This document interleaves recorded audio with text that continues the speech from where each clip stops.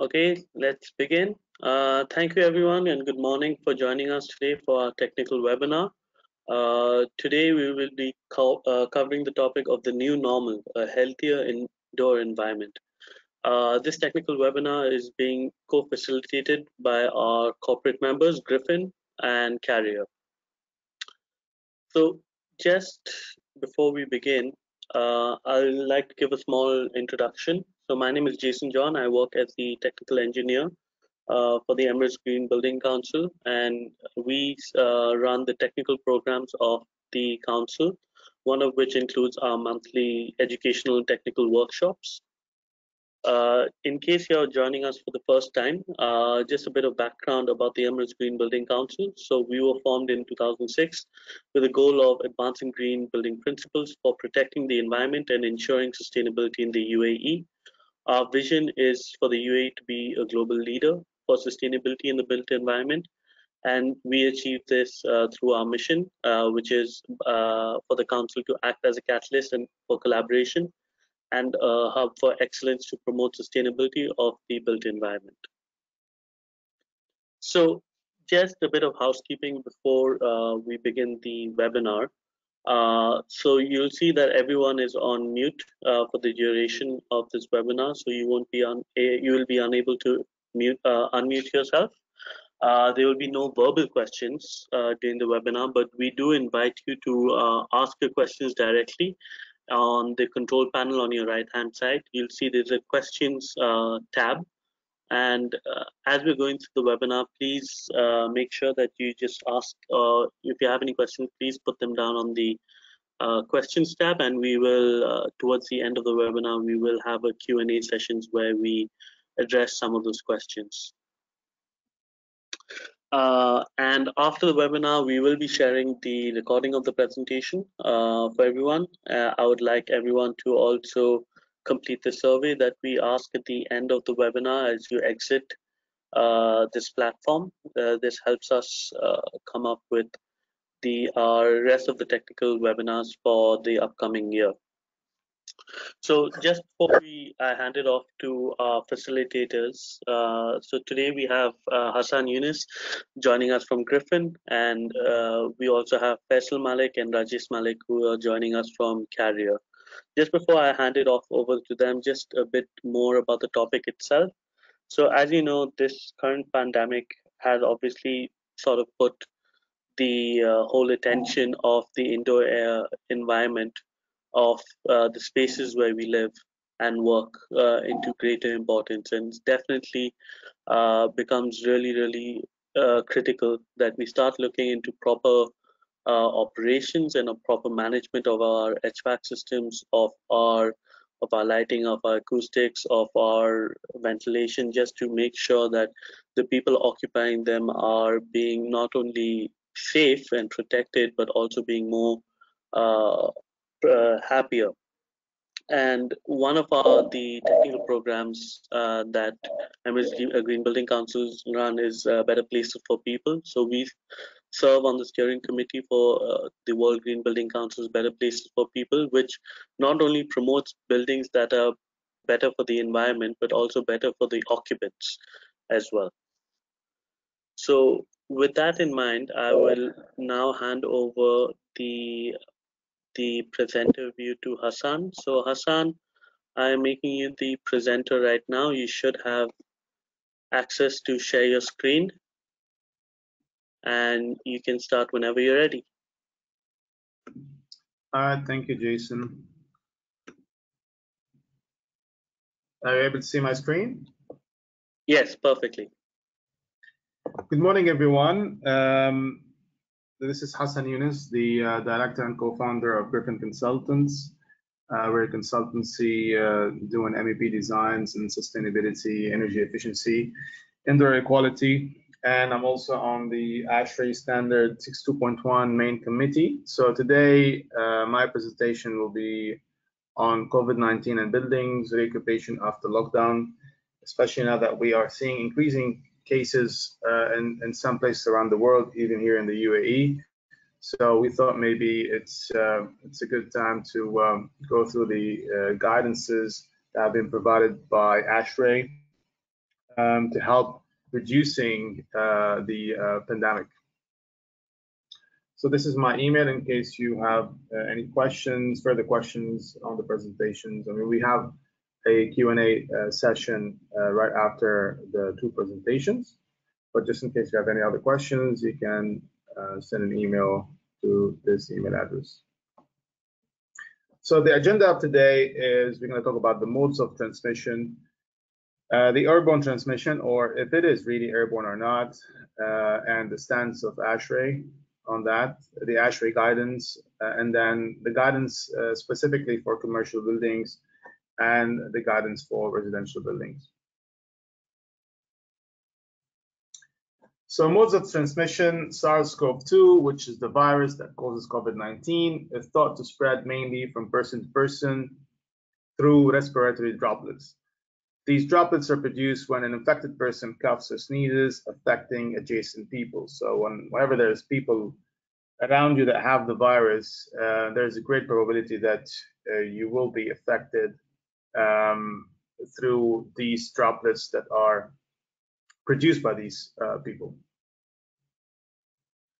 Airborne transmission, the ASHRAE statement on airborne transmission of SARS-CoV-2 is that transmission of SARS-CoV-2 through the air is sufficiently, or there is sufficient evidence that it could be airborne exposure and airborne transmission, and that airborne exposure to the virus should be controlled. Changes to building operations, including the operation of HVAC systems, can reduce airborne exposures. And also, there's a statement on operation of HVAC systems to reduce SARS-CoV-2 transmission. Ventilation and filtration provided by HVAC systems can reduce the airborne concentration of SARS-CoV-2 and thus the risk of transmission through the air. Unconditioned spaces can cause thermal stress to people that may be directly life-threatening, and that may also lower resistance to infection.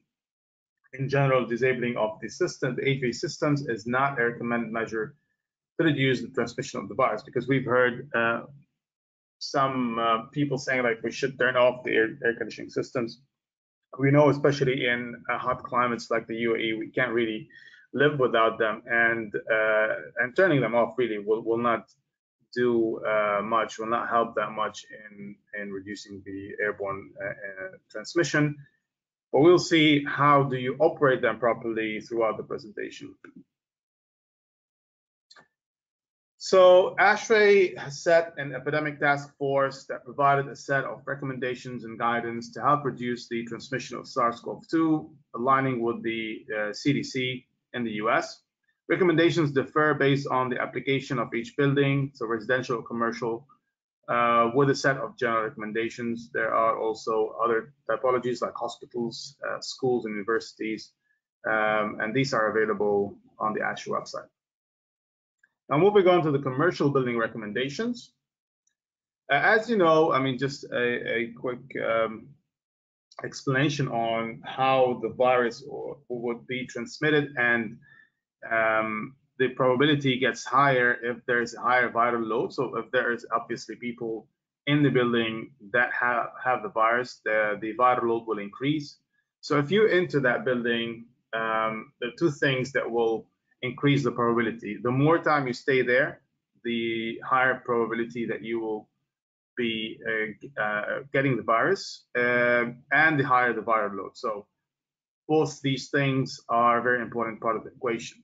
So there should be virus or viral load in the building, and if that viral load is high, probability is higher. Spend more time there, the probability is also higher. So having that in mind, the recommendations are that we should be implementing measures that help occupants first feel secure. So require occupants, visitors, and maintenance personnel to wear appropriate PPE as per the CDC requirements. And we're seeing this here in the UAE, recommendations from the municipalities in the different UAE Emirates. Screen, monitor, and control the circulation of occupants and guests to help avoid transmission of disease by using thermal cameras or thermometers. We're seeing that a lot in malls and hotels, and even in offices where there are thermal cameras or infrared thermometers to make sure that no one has fever, and to reduce the probability of having someone in the building that has the virus. and also increasing the frequency for surface disinfection on frequently touched surfaces, because foamite transmission, I mean, although CDC now says it's not the main transmission mode, but it's still, there's a chance that you can get the virus from touching surfaces that are infected with the virus. So it's very important to also disinfect those frequently touched surfaces. Reviewing maintenance and operation of current HVAC systems. This includes modes of operation of HVAC systems, the sequence of operation, set points and schedules, and verifying that equipment and systems have the enhanced capabilities to address public health considerations. We're going to be talking about these points next. So, review of current HVAC systems, a set of measurements to be applied for the best operation of the HVAC system, including the indoor and outdoor environments inside the building, follow standards 55, and namely try to keep the temperature between 22 and 24 and the relative humidity between 40 and 60%. It has been shown that viruses normally become less active between these conditions. Also the issue with lower humidity is that it might evaporate these droplets. So droplets that have been produced by occupants that have the virus, if the humidity is low or relative humidity is low, these droplets will start to evaporate. They become lighter, and the air can transmit them or transfer them to longer distances. So it's not recommended at all to have humidity lower than 40%. Above 60%, also another problem where other also bacteria or germs can survive. So 40 to 60% is very important from a relative humidity point of view. Temperature as well should be kept between 22 to 24. Review of ventilation materials, checking on dampers, filter, economizer, seals, and frames should be intact and clean, functional, and not responding to control signals. So you don't want dirty exhaust to be recirculating back to the building. So you need to make sure that the dampers are in the required positions. Filters are there to filter recirculating air or fresh air, and making sure that you don't have any leakages around those as well. Zone air temperature, humidity, CO2 system sensors, as applicable, are calibrated and accurately reporting environmental conditions to the building automation system or local controllers. I was actually on a site visit last week in a hotel that had CO2 sensors, so demand control ventilation. And I found that some of those CO2 sensors were not calibrated. So they were showing lower values than what you have outside. So showing values at around 300 ppm, which means that it's sending a signal that inside the room everything is fine and no need for fresh air. And the fresh air was at its minimum damper position, so it's not providing enough ventilation. So we know for sure that that sensor is giving a wrong reading, because there's no way that that reading is 300 ppm and the outside is at higher values. So in that case, the recommendation is to really, during the pandemic, to not rely on demand control ventilation, turning off that feature and maximizing the ventilation rates at all times, especially during occupied hours. Also, we need to make sure that air handling systems are providing adequate airflow where there are no blockages in the duct system. For example, closed fire smoke dampers that are hindering air movement.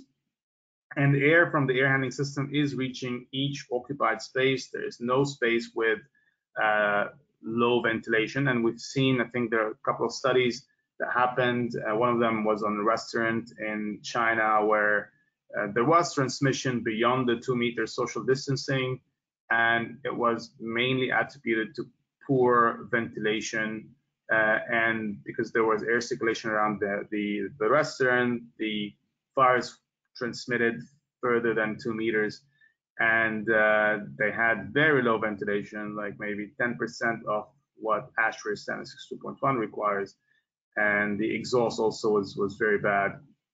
So it was one of the main reasons why transmission happened. So we need to make sure that every space is properly ventilated, or every occupied space is properly ventilated. Exhaust fans are functional, venting to the outdoors, especially in toilets, because toilets are small in terms of size, and you could have transmission through the vent system in the toilet. So we've seen also some cases that are related to the vent systems and the drainage systems in buildings. So it's very important to make sure that the exhaust fans are running. We see sometimes the filters or sorry, the grills are blocked and need to be cleaned. So we need to make sure that we are sending this to the outside. Now, operation of current HVAC systems, it's recommendations to have continued operation 24/7. That is one option. Now, in harsh climates like the one we have here, that could cost a lot of money in terms of running the fans, and mainly on the cooling requirements and dehumidification requirements on the fresh air. So if we run 24/7, that's going to cost, but it is a recommended measure, at least during till the pandemic is over. Increased outdoor air for ventilation. So if you have, let's say, air handling units and you have a damper, increasing that portion. However, you need to make sure that your cooling coil can handle the extra load. So you would need to do calculations to see if your cooling coil can handle the load. Normally, since most of our buildings are oversized, that shouldn't be a problem, but that will also increase your cooling bill, whether it's electrical or district cooling. Flushing sequence, if you don't want to run it for 24/7, it is recommended to, at least for a few hours, turn on the ventilation after working hours, so in order to reduce the viral loads. And then before starting the building operation, maybe 2 to 3 hours before that. You can calculate the amount of air changes per hour and the concentration of viral loads. And normally we target 90 to 95% reduction. In general, 2 to 3 hours will be more than enough to flush out the building. So 2 hours after occupation, 2 hours before occupation, that should be enough. Continuous run of toilet exhaust systems because of the potential of movement of the virus particles within the drainage systems. If you feel that there is a room that is underventilated, getting some standalone air cleaners that have really high filtration, anything maybe MERV 16 to HEPA filters. Some come with UV lights.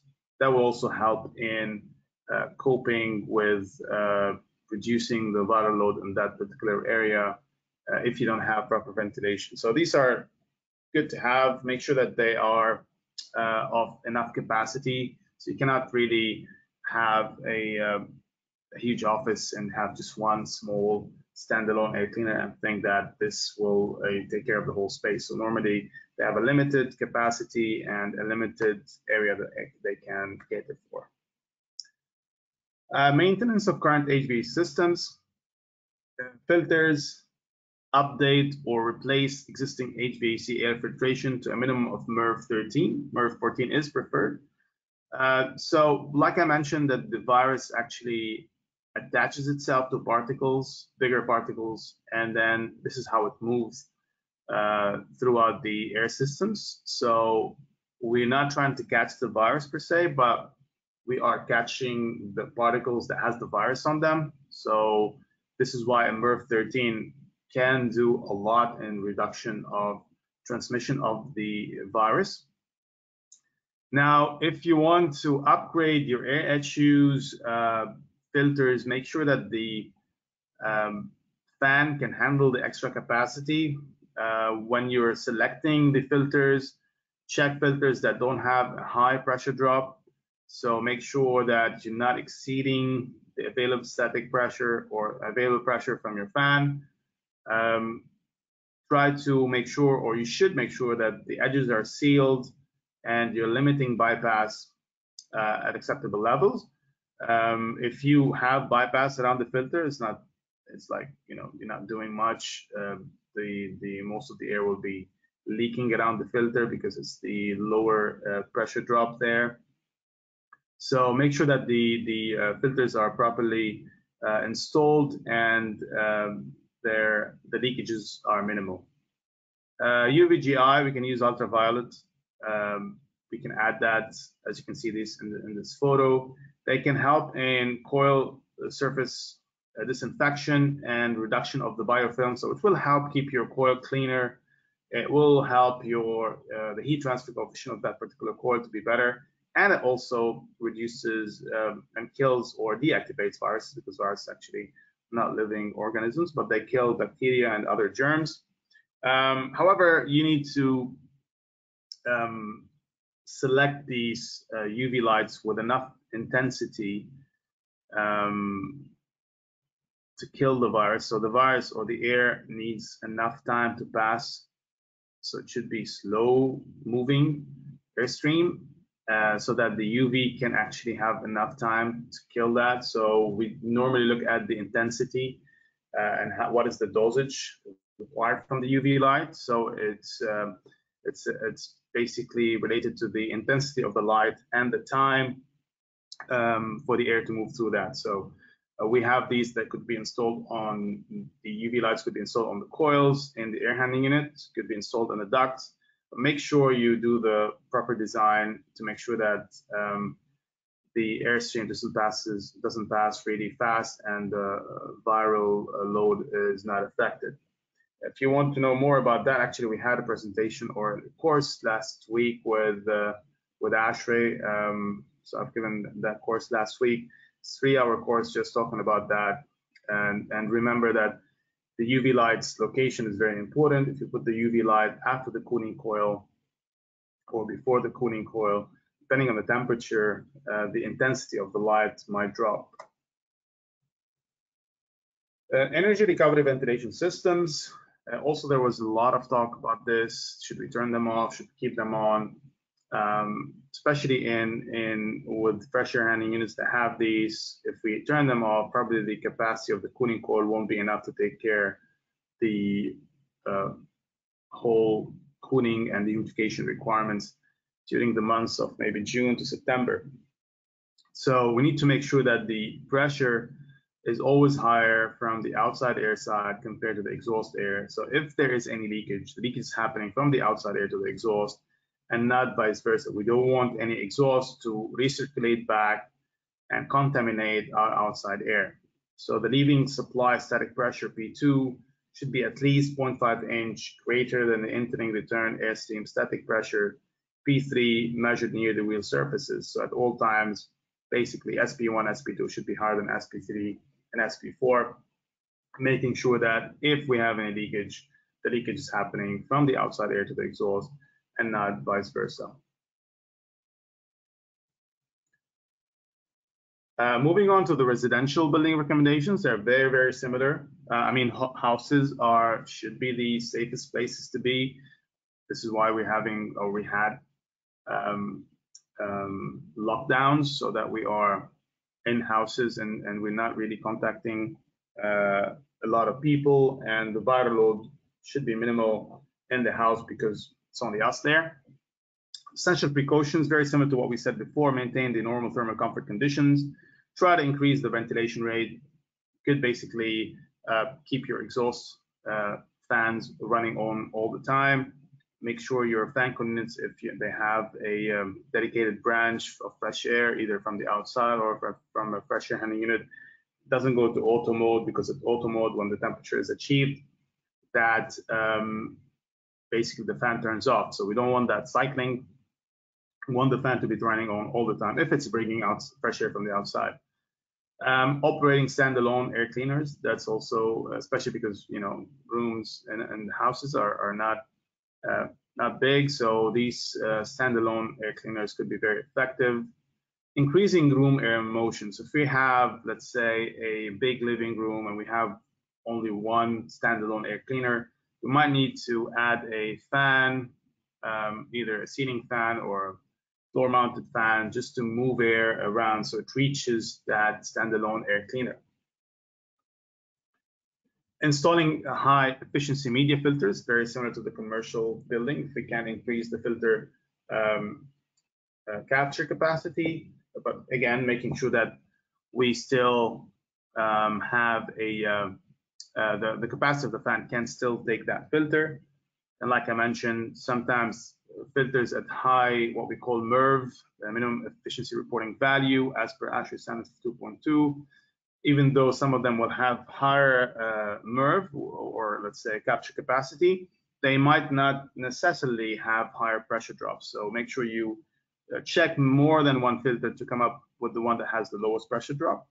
Operating systems continuously, especially fresh air handling units. And this is something that I've seen in many buildings where operators or the owner association or the owner of the building try to save on money during summer, especially on the turn off fresh air handling units, because the bills really get high during summer because of the high humidity and temperatures. So it's not recommended at all. It's actually against code to do that in the first place, and especially during pandemic, it's really, I feel it's a crime to turn off your fresh air handling units in buildings. UV also can be used in coils or in ducts, or even in portable air cleaners. It could help in killing the virus.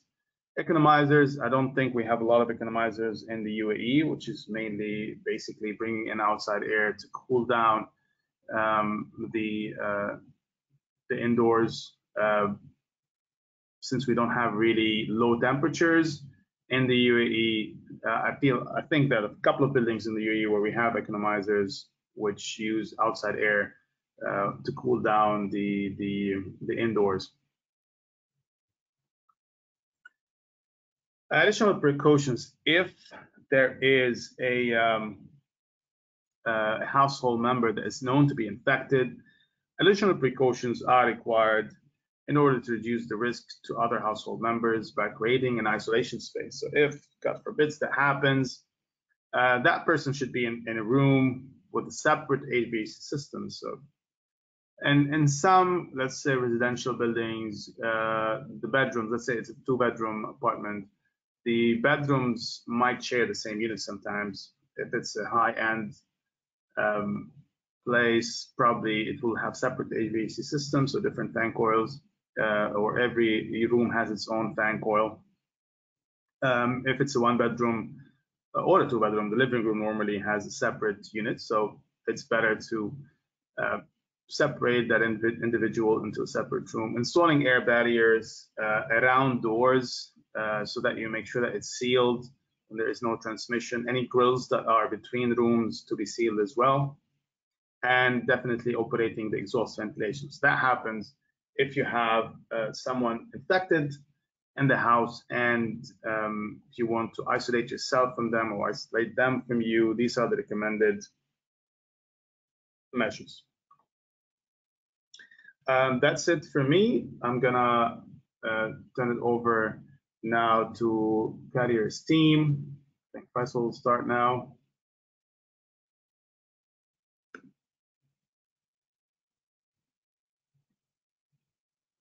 Thank you, Hassan and Jason, for having us this technical workshop for Emirates Green Building Council. My name is Faisal Malik, and I am the Director for Marketing, Operations and Communications at Carrier Middle East Limited. We all have noticed that the world looks very different today than it did a year ago or even 6 months ago. All of our lives have been impacted by the global pandemic. As humans, we spend 90% of the time indoors. Consequently, buildings play a significant role in our lives and directly impact our health. Through the COG effect study, research has shown that the healthy buildings can significantly improve cognitive function. In addition, the healthy buildings can impact the bottom line for a business, whether we are talking about reducing the energy waste or talking about related costs to increasing the workers' productivity. So today, more than ever, the technology has an important role to play in making the buildings healthy. We have an all-star lineup today for the session. First, we will have a recorded presentation of Dr. Joe Allen. Dr. Joseph Allen is an assistant professor at the Harvard T.H. Chan School of Public Health and an internationally renowned expert on the topic of healthy buildings and a leading voice in the response to COVID-19. His work has been featured in many publications, amongst which it includes Wall Street Journal, Harvard Business Review, Washington Post, and New York Times. Today in his presentation, we are going to learn the general relationship between indoor environment and our health. Dr. Joseph Allen and a multidisciplinary team of experts from the Healthy Buildings program at the Harvard T.H. Chan School of Public Health have identified these key areas as the 9 foundations of healthy building. So now, without taking much time, I will play the video presentation of Dr. Joe Allen. That's okay. Sorry.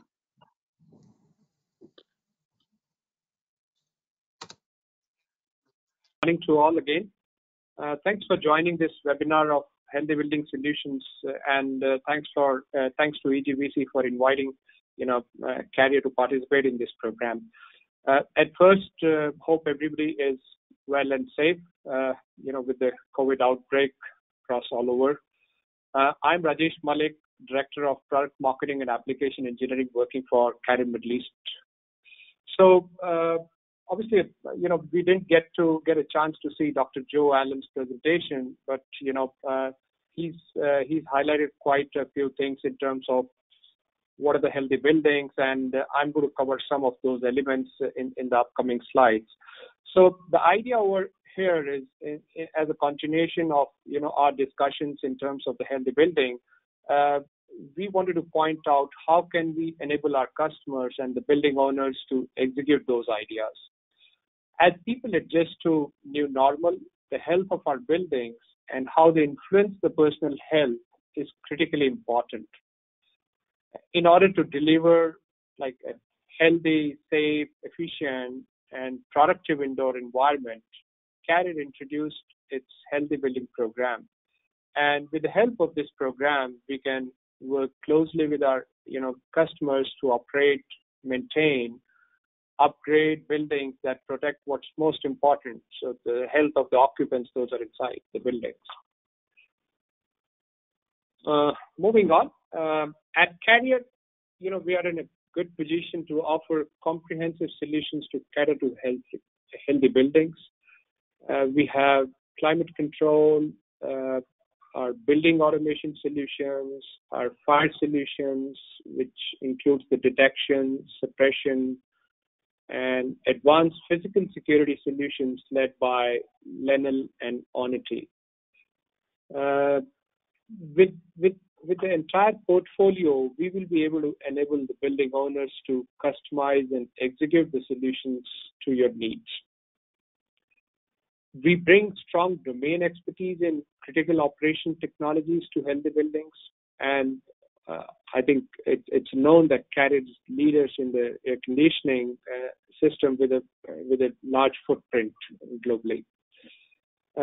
We offer customers innovative products, dedicated services, efficient technologies, and as a result, it can impact many different factors that drive healthy buildings.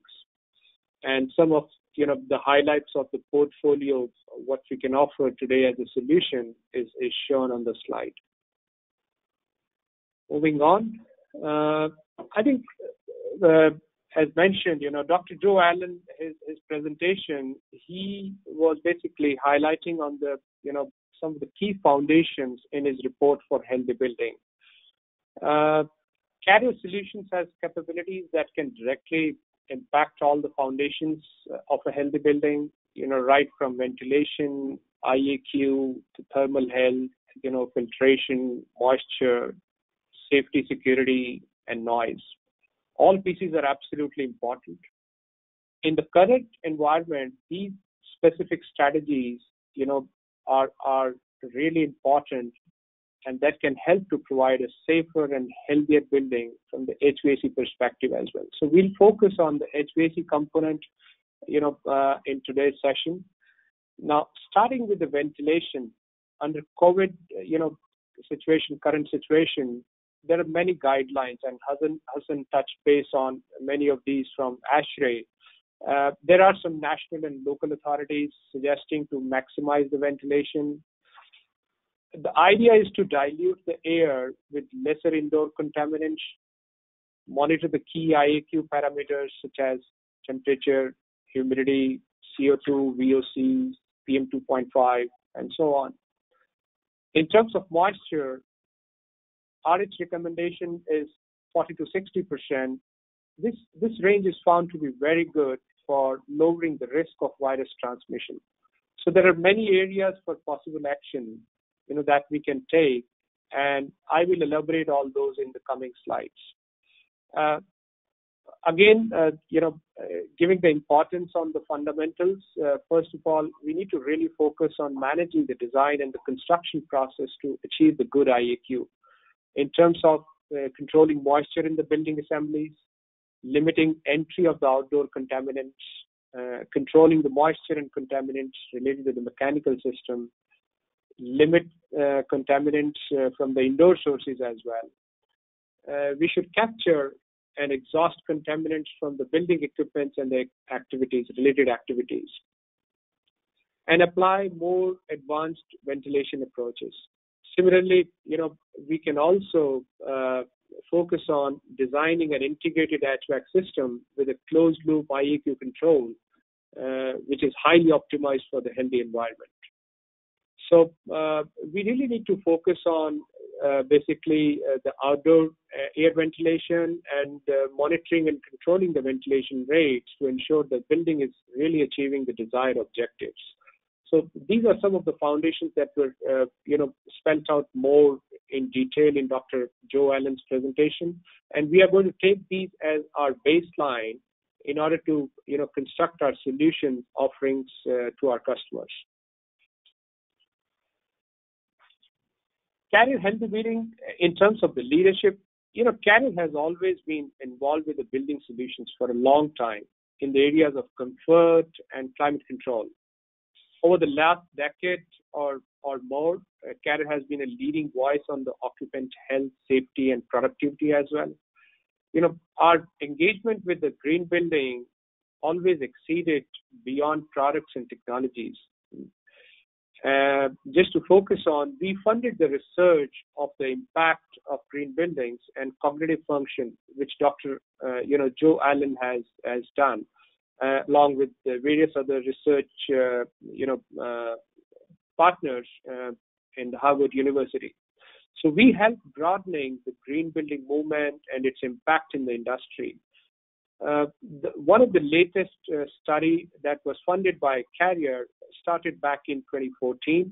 This is the cognitive function study, and it started with about 9 buildings. First of all, in the laboratory, and then this was tested in the in 9 specific buildings, where the report came out in 2016, and then the phase 2 was expanded to about 30 buildings. And as we speak now, this study is further enhanced to 100 buildings all over the world. So the cognitive function and its impact has been, unfortunately, I'm not carrying that slide for this deck. This was part of the Dr. Joe Allen's presentation, but it greatly emphasizes upon how the enhanced ventilation is important, and it contributes a lot to the health of the occupant and improves on the productivity. Also, Carrier has always been at the forefront of sustainable offering. Starting, we were the founding member of the USGBC. We are also a member of the International Well Building Institute, which developed the well standards for the buildings. So healthy building leadership is not new to Carrier. We have been really working on this for a long, long time. Now let's focus on and drive our discussion towards the HVAC solutions, going out from the concepts of the healthy building. So what is the right path for you to start, knowing the foundations that we have just spoken about? Now, as part of its healthy building program, we take a consultative and a comprehensive approach in helping our customers to know what action needs to be taken to make the building safer for occupant. Now, as the buildings start to reopen and bring back all the workforce into the buildings, we believe that assessment is a very good start, and applying the safe start to the main equipment before the major occupants come back to work, we can provide a range of assessments to develop a custom roadmap as the customer needs. And these are not just limited to safe start services. We can expand the the assessment from safe start to emergency assets, and then the more detailing on the IEQ assessment, followed by a very comprehensive study, which is guided by the wellness certification as a wellness assessment and the security assessment as well. On the operation side, besides the importance of the usual operations, the airside operations and other security systems, we are also recommending to leverage on the available BMS and the BAS data to manage the IEQ, and which is done through data analytics and remote access solutions. And to maintain the high performance building operations, we have advanced services analytics solutions for remote management and monitoring, which I'm going to highlight in the coming slides. There are a lot of things that we can do in terms of the upgrade. We strongly support the idea of designing the building or the equipment and the systems in the building with resilient features that can provide flexibility in terms of operations in a normal mode as well as in an epidemic mode. So it's a very important criteria for upgrading. So any solution that we are looking at, it should give these kind of flexibilities and redundancies and resilient features within the specifications. Obviously, we all know that we are facing a very complex and uncertain situation. So assessments and upgrade and solutions, to manage operations are extremely important piece to manage the healthy building and to convert any commercial, residential, or a hospital or a healthcare facility into a healthy building. And there are various things that can be done in order to do that. Moving on, let's start put some focus on the assessment piece over here. In the existing building, as I mentioned, it starts with an assessment. Now, Safe Start helps assure that your building is ready for occupancy through a rigorous commissioning of HVAC system and implementation of the best practices, which may include the remote management, to ensure social distancing. We can look into the guideline of ASHRAE 0, that talks about the new construction commissioning process, the commissioning, and the ASHRAE standard 202, which is the commissioning process for buildings and systems. These standards actually explain the commissioning process during the acquisition of a building. A lot of emphasis is given on the importance of initiating a commissioning process during the pre-design stage, so we can, capture the owner's requirements and document them, which can become a guide for verification of the successes of across the different phases of the project, which includes your design, construction, and operation, etc. Now, from the Safe Start, the next important piece over here is the emergency assets. Now, emergency assets, we really have to scan through the building critical operational requirements, which might be very unpredictable at times, or maybe in an unexpected situation. This kind of an assessment can highlight what are the redundancy requirements, which are really critical in nature to keep the building operational at all times, based on the application again. This calls, or also we could also bring up, a requirement in terms of addition of the emergency equipment and to know how the building meets these requirements to help reopen very quickly and safely. There are other types of the buildings according to the WELL standard, and WELL Building Standard certification is a very popular certification. It's a plaque that can be attached to a building by going through a very comprehensive assessment process. This is, an advanced level of and very similar protocol that we follow, but on a different scale, to what we do in a lead assessment. So we can perform well performance testing. And well assessment usually includes the involvement of the building features that span around air, water, thermal, lighting, acoustics. Every element of the building that can positively impact the human health and the well-being of the occupants. Wellness service also includes evaluation of a facility, promotion of a health and wellness, potential impacts on the energy usage as well. So we can ensure continued high performance operations by doing a wellness assessment. We further recommend, to carry out a very detailed IAQ or an airside audit by a specialist on all foundations, what we mentioned earlier, so that we can have a baseline for your building, healthy conditions. Now, once we do the audit, we need to find out what are the gaps. How can we address those gaps? Maybe by doing some kind of retrofitting or upgrading it.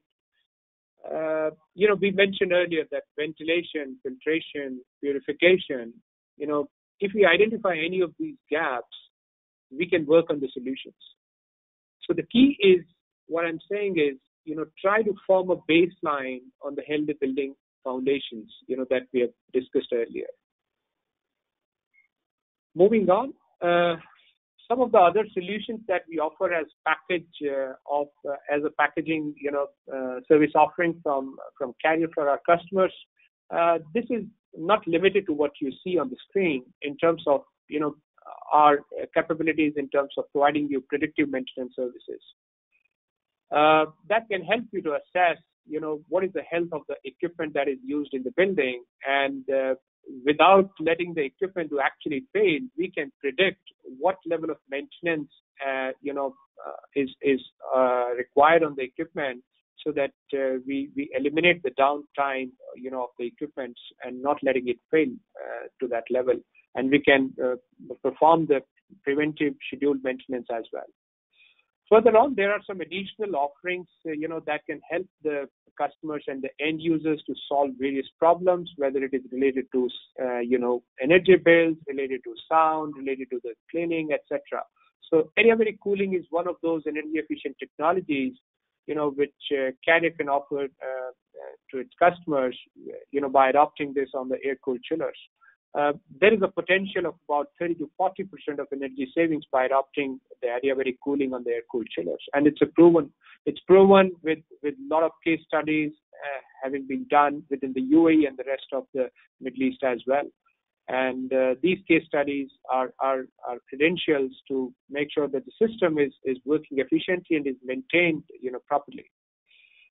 It also has a lot of embedded features in terms of the cleaning of the water that is being used for the adiabatic cooling with UV protection, etc. So it doesn't lead to any other micro developed within the water circuit as well. Further, we focus a lot on the sound calibration. The measurement of the sound in the HVAC equipments and the propagation of the sound to AC, air-conditioned spaces through the grills, diffusers, or resistors. So first of all, we need to really measure and verify the indoor equipment noise, for the comfort level of the equipment. There are different types of the noise that can really disturb the occupant. It could be mechanical, vibration transmission, or probably an airflow noise. And the mechanical and vibration noise can, once be identified, we can take the steps to mitigate it, whether it's replacing some sort of bearings or motors and blowers, or maybe some belts or spring mounts, etc. Then can lead to some vibration issues.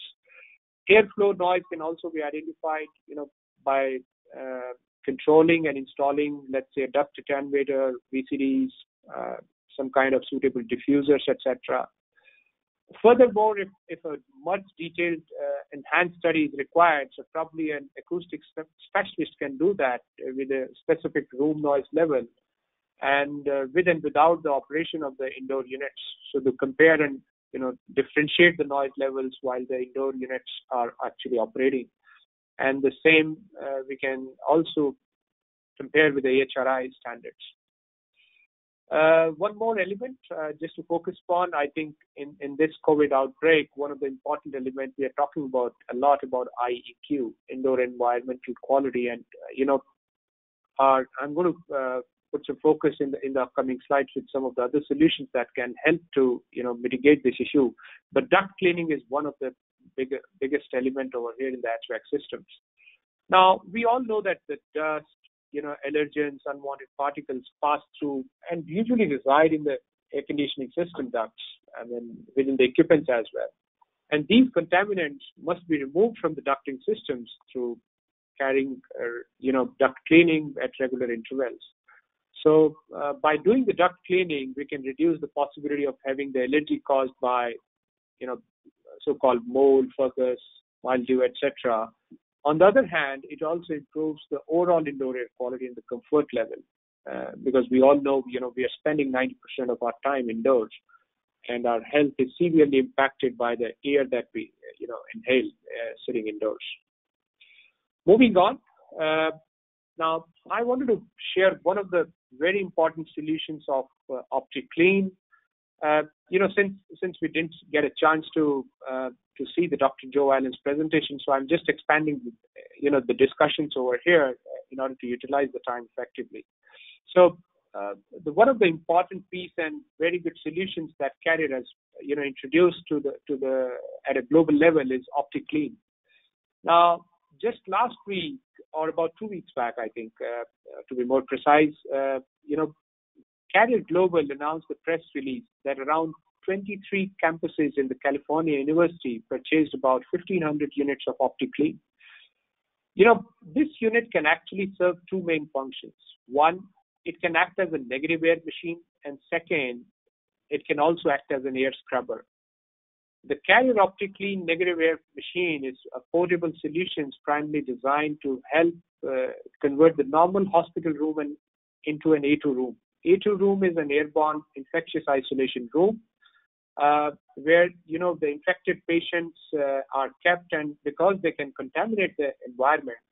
So an isolation room is basically, a separate room with an appropriate air handler and ventilation to prevent any kind of direct or indirect contact transmissions, and for reducing the risk of airborne transmission of microorganisms from this patient to any of the neighboring or the area adjacent to this. So there is other type of the room, we usually call it protective environment room in the hospitals, but those are mostly the positive pressure. But here we are focusing upon the negative pressure. So Carrier OptiClean negative air machine is helping to basically convert the hospital rooms into the A2 rooms, and by using high efficiency filters, HEPA filters, H13 grade. I think Hassan also mentioned the importance and significance of this. It is also coming with a quiet and a heavy duty motor to remove the contaminants from the room. What happens as the machine operates with an exhaust connected through a small piece of duct, either it can be multiple units can be combined into a single exhaust, or you can have a standalone unit for a specific isolation room and the combination of the ducts should be combined only for the isolation rooms and not for any other areas. So the resulting negative pressure or the vacuum effects help to limit the spread of the air-based contaminants into the spread of the surrounding areas. So the unit is designed to ASHRAE standard 170 for ventilation of healthcare facilities, and if the unit is not really required for as a negative pressure unit, such as in open air general areas of hospitals, it can also be implemented in the schools, malls, office buildings, gyms, restaurants, and many other areas where the occupancy is higher, and we want to really keep the environment free from any contaminants or transmission. The machine can be used just as an air scrubber. So what it does, it just pulls the air in, remove the contaminants, and discharge the air, cleaner air back into the room. Design of this unit is extremely compact. A unit of 500 CFM can actually serve a typical school classroom of about 500 square feet with about 10 feet height. And it just covers a floor area of only 3 square feet. This can actually be applied to any kind of the building. And, it's mobile with lockable caster wheels at the bottom, so it can actually be moved to very simply to any location within the building as well. So this is one of the very important, solutions that can be applied across all applications. Moving on, another important solutions that we have developed specifically, to address the situations in the healthcare facility is a much comprehensive solutions beyond the OptiClean. Now, OptiClean is acting as only as a negative pressure unit, obviously doing the rightful requirement in terms of filtering the contaminants, etc. For keeping the patients in the other areas safer and avoid any kind of transmission. But the isolation room solution with an air-through and the control and integrated control is a very comprehensive and a bundled integrated solution approach. And it can meet all requirements, while keeping the flexibility, a lot of flexibility in terms of the components that you choose for your application. The system is able to, provide a dedicated cooling, humidification or dehumidification, filtration, air movement in the A2 rooms, and it can also help to achieve the required level of precise temperatures and the RH with the help of the integrated controls. It is available in the DX and the chill water option. So definitely, it's designed to maintain the negative pressure in the patient's room and avoid any kind of air contaminants from being transmitted to any of the adjacent areas. The system, what we are offering over here, is comprising of a supply unit, a DX condensing unit, if it is a DX cooling coil in the air handler. If it's a chill water is available within the building, so we can just supply the air handler with a chill water coil, with supply and an exhaust unit, combined with an integrated control. Both the supply and the exhaust side of the air handler are built with the hygienic specifications in line with VDI 6022 and DIN 1946. So obviously meeting those requirements. Both casings are having like L1 class leakage, F9 filter bypass, with certified Grfn performance. So it's a very comprehensive solution. Now, in terms of the integrated control, this is power packed basically with factory fitted, tested and configured Carrier iView control system, and this is fully equipped, to deliver the negative pressure requirement of the isolation room. This system is also comprising of the air walls VAVs combined with a state-of-the-art controller, etc., and a sensor to critically read all the kind of different variables in the building, temperatures, humidity, DPs, and the air changes, etc. Moving on, I think UV light is not new. You're very familiar with the UV light, for a long time. But just to understand a little bit more in terms of the solution, what it does exactly, and what are the other elements that can be attached to the UV light offering. First of all, I think, what's in our air? Air is, contributes a bigger component of the particulates, which is about 35% of our allergy causes are coming from the particulates accounted within the air. And one of the biggest problem in the poor IEQ in a building is the biofilm that grows within the HVAC equipment and the duct systems. Now, as you know, the biofilm is a combination of the dust, mold, fungus that develops on the wet surfaces of the coil, in the drain pan. And as we see, the bigger biofilms, larger section of these equipments are padding up with these biofilms, they become as an insulator. It acts as a reduction in the heat exchange efficiency. It basically also amplifies the, basically the pathogens within the building and, generates the aerosols within the equipment. So, UVC light is proven to be to have the sanitizing and the germicidal effects. And some building owners, even in the commercial building, use UVC lamps to kill the microorganism or the molds, bacteria, etc., and keep the the equipment clean. Obviously, UVC light is falls at about 253.7 nanometers, the shortest, the most intense, part of the UV light spectrum. We can, apply this upstream or downstream of the coil depending on, various UV light applicable within the industry. what is our experience is downstream of the coil is much beneficial. It keeps the keeps the coil absolutely clean, and the drain pan as well. Besides this, there are some of the other things that I wanted to highlight. Today's with the much more larger expansion on the UV implementation, there are rapid installation kits for the retrofitting within the air handler. They are also available to be retrofitted with the fan coils.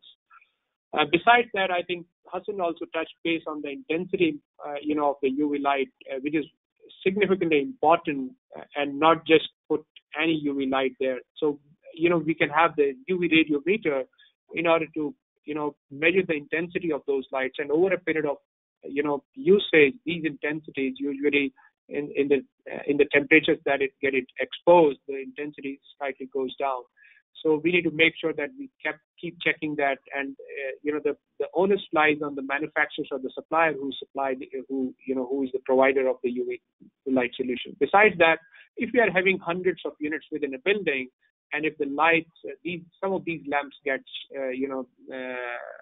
switched off or doesn't function, so it's very difficult for the occupants, or the operator to every time to go and look at the UV light if it's functional or not, even through a watch window. So there is an equipment which is called a watchdog, UVC watchdog, which can help you to really see whether the UV lights are on or not. And besides that, the connectors that are used are completely waterproof today. Moving on, other piece besides, I think UVGI, we have already spoken quite a lot. There are other, kind of technologies which are available out there. You are very familiar with the electrostatic filter, which is having the, a lower pressure drop than other media filters. There are a few other technologies, for example, bipolar ionization and the photocatalyst titanium dioxide air purifier. These are some of very effective solutions that can inactivate the virus, and some of these solutions can also be found on our white papers, and you can see them on the Carrier Healthy Building website. So I'll focus a little bit on the NBPI, which is the bipolar ionization. The technology is called needle point bipolar ionization. It is a truly an IAQ revolutionizer, basically. It used the electronic charge to create a plasma field with a high concentration of the positive and negative ions. And as these ions travel with the airstream, they attach to the particles or the pathogens and help to agglomerate, fine submicrons and making them filtrable. So the ions kill the pathogens, basically, and break down into the harmful VOCs. It helps in the particle reduction, odor reduction, and energy saving as well. When we look at the photocatalyst titanium dioxide, this acts as a catalyst that cleans the air, and typically the titanium dioxide that we call, sometimes called as titania, it is usually used in combination with the UV light. So what it does, it's energized, the titanium dioxide get energized by the UV light, and as the light, falls on these, and activates the titanium dioxide, basically the titanium dioxide acts as a semiconductor, so which is basically covering the surface of the material, which is usually made of some kind of a metal. It could be aluminum or ceramic, etc. So these can, air purifier breaks apart the molecule of the air pollution, and then break this into the harmless VOCs. So very, very effective and powerful solutions in terms of the filtration and purification. Moving on, just shifting gears a little bit, in terms of from the solutions, product solutions to the other remote facilities. So we'll talk on the three pieces over here: remote airside management, which provides the continuous validation of the IAQ equipments, periodic check of equipment health, continuous airside assessment, which is actually enabled by a 24/7 command center. And this includes remote monitoring, remote management, etc. Remote energy management connects the HVAC, and the other building systems to provide, advanced cloud-based analytics that can help to optimize the energy efficiency and the equipment uptime.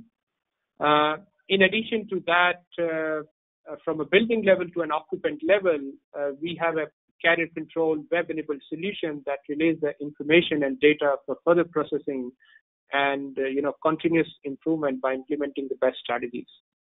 For example, beyond upgrading the building design, it's absolutely important that we upgrade the facilities at the target level of performance with the right trade-off, especially around energy efficiency. So remote airside management uses the building automation system to remotely manage the airflow, besides the controlling the various parameters on the IAQ level as well. Further moving on, one of our key product offering is the remote airside management. Now, we have developed this product to cater to the healthy building landscape. This is basically about managing the air filtration, purge air, IAQ ventilation, which are all pieces are absolutely important for the occupants into the building.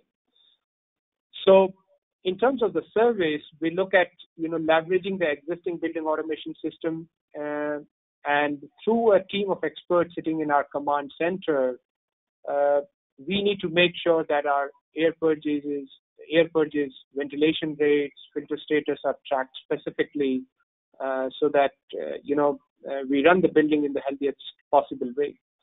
We also have integrated BMS system with a Cortex platform, what you see on the right side of the slide, which is primarily a platform to integrate a wide variety of the building data to the platform. Now, what happens, using this platform, we can address multiple problem statements in our building.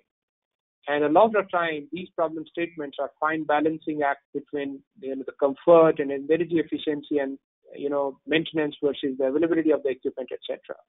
So using Cortex, we harness the value from the artificial intelligence and deliver the same output, but now we can monitor the building on the continuous basis as against what we do, with the Blue Edge code, wherein we look at where the operator or the command center usually looks at the building 1 or 2 times a day or a week. So within the two options that you see, buildings can get a handle on the indoor air quality, identify issues which are contributing to the compromise, any kind of compromise, and then take, issue the actionable items for operators to fix that. One of the other pieces is the remote energy management. Very pertinent offering for the current scenario is to look at the energy efficiency from the point of view of not putting in the capital to get the same efficiency. We know that there are budget constraints with many building owners.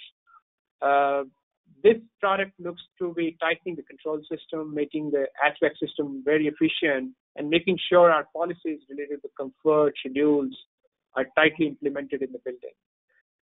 And through that, we believe that there is a big opportunity to take the cost out, that specifically, considering the dynamic usage of the building. Obviously, we are seeing that the occupancies are lower at this time, but they are going to grow up like to 70, 80%, and 100% back in next few months or so. So this platform enables us to take the energy out, and ensure that we are running the building as efficient as possible. Last but not the least, in order to close, my discussion, one of the very powerful feature which, comes as an integrated platform as an, building automation system offering of Carrier is an environmental index tool.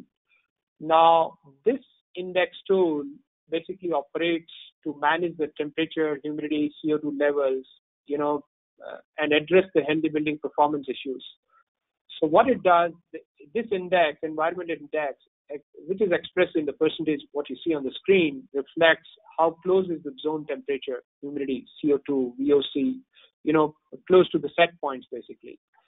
And this can be accessed through a browser. It can easily be read through an analog gauge as well, using the the segment to indicate what are the poor environmental parameters that are not being controlled properly. It's a very live and a dynamic dashboard that provides real-time analysis of the conditions that operators know exactly what's really going on in the system. So it ensures the building it actually don't become less efficient and remain healthy as changes are made. So with this, I conclude my session. I hope this session was useful to you, and it helps you to drive the healthy building, adaptations in terms of looking at these assessment and operational pieces, and looking at the potential of upgrading the equipments and the facilities within the building. So thank you all for participating. I think we can open up the session for Q&A.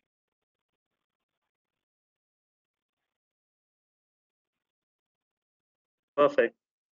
Thank you, Rajesh, for the wonderful presentation. It was really informative in terms of the level of detail that you can go into not only preventing for the pandemics, but also promoting healthier living as well. So if we have about 5 minutes left over for Q&A, so if you have any questions, please feel free to ask in the questions chat box. We had a question from someone who are asking about whether Carrier conducts any training or workshop for non-technical people for AC maintenance. So what I understand is you mean the non-technical people to do so, as in they want to understand the basics of the HVAC portion. I hope the question is very clear. Are they looking for the technician trainings, or they're looking for much detail? I'm not sure whether or not. Okay, fine, no problem. So we usually do a lot of training programs that includes for example, if any customer purchase an equipment from Carrier, there is a very detailed operational training given to the end user. Now, whether it's a technical or a non-technical, personnel from that side, so a very detailed session is being given to the end user, the operations staff, and the facilities involved into the building. So yes, the training programs are, available and can be offered. And please, I would request, please reach out to us for any specific requirement, and we will take a look at that. Perfect.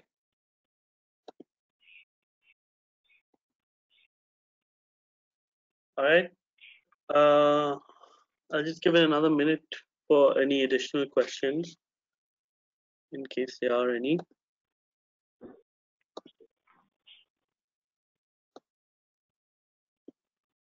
So just as an open-ended question for all our panelists today, so Hassan, Faisal, Rajesh, where do you see now the trends moving to in the construction industry, and I would also mention like FM as well, in terms of better operations, better HVAC controls, in terms of healthier space?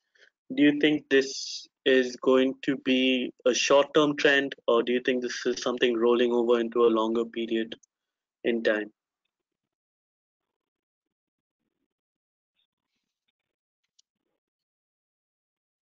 Okay, probably I can take that, Jason. Yeah, sure. Go ahead. Yeah, sure. So, there are, I think I mentioned in one of my slides, there are very important pieces in terms of, how to manage the design and the construction process. Now, with the COVID outbreak, I think people have become very, very conscious about, about the facilities within the building in terms of, adopting the right technologies, in terms of controlling the moisture, right level of IEQs, etc. We should not have the issues of the transmission of the, the microorganisms from one person to the other. So various, strategies to be adopted within the systems. Now, the other piece, obviously, everything is important, and we need to make sure that all these things are taken care of while looking at the design and the construction process, etc. So the other piece of the question is that whether it is going to be, a temporary requirement or it's going to be rolling over. what I see that as we start adopting the good practices and making, make the systems more efficient and, healthy, and deliver a better performance to the occupants, I'm not sure these practices are going to stay over. ASHRAE has already issued a guideline sometime early this year during April. Some of the recommendations they are, where they have kind of graded the different options, solutions available out in the market. What is backed up with the right data and what has the lower level of recommendation. And most likely, I would also presume that there are some kind of advancement that will happen in the code as well. In terms of the leads or lead rating, for example, to include lead already encourage a lot of give extra points in terms of maximizing the ventilation.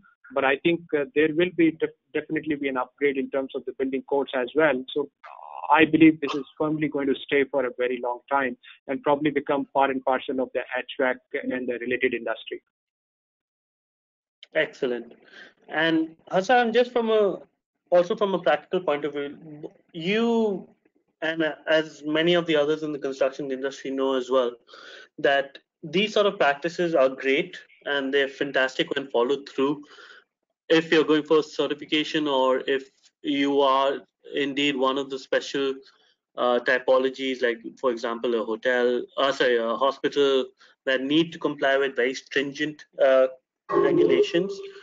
But at the same time, if something is not regulated or if it's not mandated by code, people essentially don't do it. So again, what do you see in terms of practicality of people following through with what the pandemic has shown us to be of greater importance? Yeah, thanks, Jason. I think, the pandemic really changed almost everything or the way we do everything. In future, I see there will be a lot of emphasis on well-being of occupants, but also on infrastructure related to data. Because now we know that data and connectivity is very important. A lot of people are working from home, and I think that will continue for years and maybe forever. That we need to be very well connected between team members. Now, in terms of the requirements, in terms of well-being, ventilation, filtration, all these things, definitely people want to be prepared for the next whatever is going to happen in the future, similar to what to the COVID-19, any other pandemics that will happen. I think this will be inherited and we'll be focusing more and more on filtration, increasing ventilation, and the way to do it in an energy efficient way. So pushing the envelope when it comes to energy efficiency, so we can cope with these additional requirements without suffering on energy efficiency and still be fighting climate control. So I see a lot of focus will be also on renewables and net zero energy buildings, while maintaining or having optimum productivity and coming from a proper environmental quality. And also, I think another element that we need to be careful about is the way we design residential buildings to make it more office friendly, let's say. And I think there will be some changes in the way we look at residential. I think office buildings will maybe decline in terms of the need for them, since we've seen that a lot of companies are moving towards kind of a mixed mode. So there has to be more emphasis on design or proper design of residential buildings to make sure that we can operate from homes if need be. And the well-being of occupants in residential buildings should be focused on more. I feel that, especially in the MENA region, we feel that We don't have proper ventilation sometimes in residential buildings due to numerous reasons. So I think that will be also a point that needs to be considered.